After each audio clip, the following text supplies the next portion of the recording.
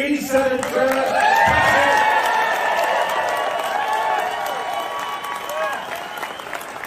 Global sensation Taylor Swift kicked off the international leg of her highly anticipated Eras Tour in Buenos Aires on Thursday night, captivating thousands of fans with a dazzling performance. Meanwhile, her new beau, Kansas City Chiefs tight end Travis Kelce, was spotted at a gala event in Kansas City, showcasing his support for teammate Patrick Mahomes and the 15 in the Mahomes Foundation.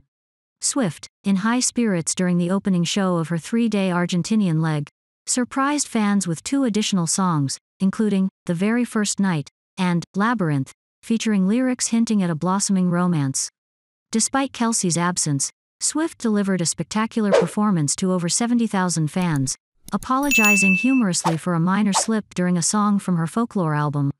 Kelce, currently on a bye week, achieved a career milestone as the Chiefs' all-time leading receiver during a recent match against the Miami Dolphins. Fans can anticipate his return to action on November 20th in the game against the Philadelphia Eagles. On his podcast, New Heights, Kelce, alongside his brother Jason Kelce, shared playful banter about Swift's beau traveling south of the equator. Swift's devoted fans, known as Swifties, camped outside the Buenos Aires stadium for 5 months, expressing their dedication to the pop sensation. The Buenos Aires shows marked a departure from the traditional seating arrangement, introducing general admission.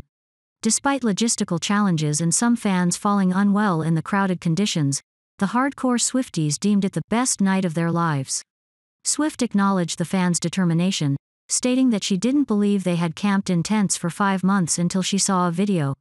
The opening show featured several outfit changes, symbolizing different eras, with Swift enchanting the crowd in a pink sequin bodysuit and matching boots, as well as a romantic gold and silver dress. Sabrina Carpenter, the show's opening act, wowed the audience in a white bustier-style mini-dress and crystal-adorned boots. Concertgoers praised both Swift and Carpenter, describing the experience as better than imagined. Swift's international tour will extend to Asia and Australia, concluding in August 2024, before returning to the US and Canada for a second round of shows starting in fall 2024. The Eras Tour film, released on October 13, enjoyed substantial success, reportedly earning $95 to $97 million at the domestic box office during its opening weekend.